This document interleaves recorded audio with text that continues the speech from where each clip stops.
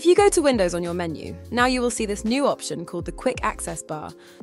When you turn it on, you will see that nothing appears but the magic happens when you select a box. The Quick Access bar will show when you select different types of content. If you select a picture box, you get these options. Now you can import a picture directly from this bar. Here, different options are ready and available to you. If you want to change the color of this title over here, you can select it and all the tools appear. You can even create a new color if you want to.